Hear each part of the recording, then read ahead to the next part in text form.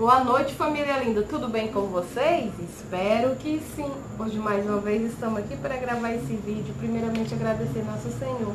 Obrigado, meu Deus, por essa oportunidade de gravar mais esse vídeo e agradecer a todos vocês. Um grande beijo a todos, estou muito feliz com tudo, meus amores. Boa noite, gente, tudo bem com vocês? Vamos fazer o que, Sarinha? Falar um pouquinho sobre o que as pessoas estavam perguntando de onde estava a sua batedeira. Isso mesmo, meus amores. Onde está minha batedeira planetária, né? Esse? Planetária. Isso. Gente, minha batedeira, vocês sabem que eu ganhei de uma inscrita maravilhosa que está morando no meu coração para sempre, minha amiga linda. Se eu estiver ouvindo, um grande beijo, linda, pra você, saudades. Um grande beijo. Minha amiga Karina. Então, meus amores, bora lá conversar um pouquinho, porque tem uns 2 vezes que eu já fiz bolo e outras vezes as pessoas sempre perguntam, cadê minha batedeira planetária? Que elas não vê, elas vê, mas eu usando a outra. Gente, essa batedeira eu tenho assim, um carinho muito grande por ela, né? Que às vezes eu não uso só assim, pra conservar mais, mas bora lá. O motivo que eu não tô usando ela muito e só usando mais a outra. Gente, o motivo... Deixa eu falar pra vocês. O motivo é muito simples, mas bora lá, deixa eu ver se vocês entendem. O motivo de eu usar mais a uma normal do que essa é porque assim, às vezes, nem toda dona de casa não tem uma dessa, porque uma batedeira dessa, ela é cara, né? Então é mais fácil a dona de casa ter uma daquela ali, uma daquela que eu mostrei no último vídeo, que eu fiz o bolo nega maluca, eu acho que é esse. Porque a minha foi R$100, então tá no alcance de todos, né? Aí a pessoa compra por R$100, divide e tudo certo.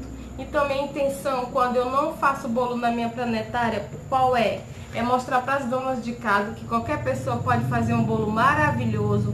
Eu já fiz bolo, a Sarinha já fez um bolo praticamente quase todo na mão, né, Sarinha? Usou o liquidificador e a mão e ficou um bolo maravilhoso de laranja. Eu fiz esse na batedeira mais simples, que foi o último. O nega maluca também deu super certo. Então a minha intenção qual é?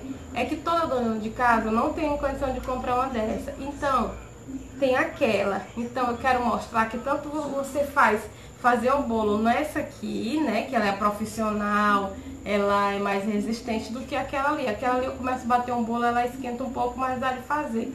Então minha intenção qual é? É mostrar que você pode fazer na planetária, na simples, ou na mão, ou usando um fouet ou um batedor.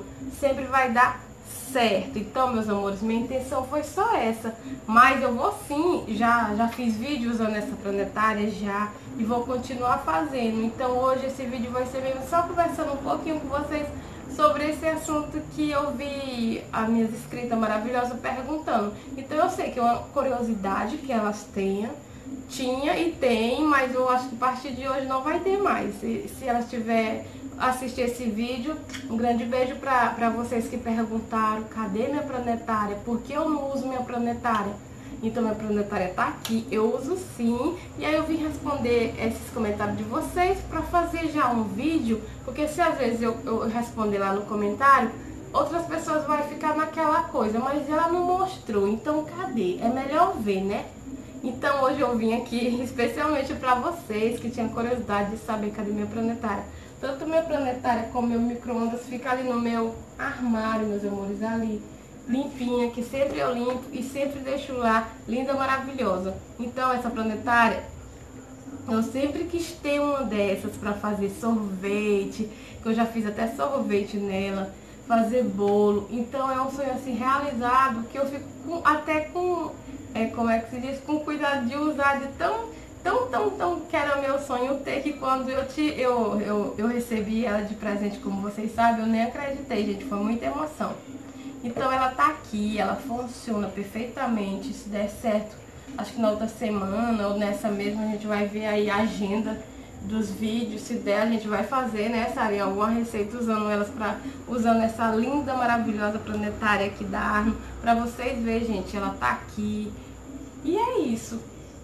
E eu espero que vocês tenham entendido.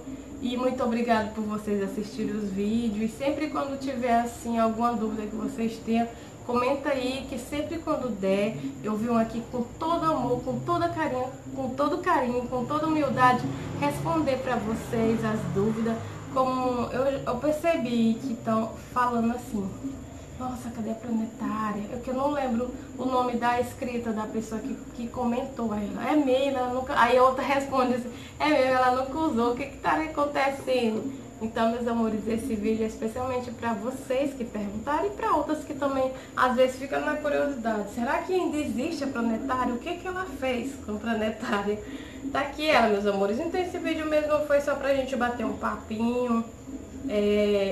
Eu quero agradecer a todos vocês que sempre me assistem diariamente, está comigo sempre. Muito obrigado, gente. É uma satisfação.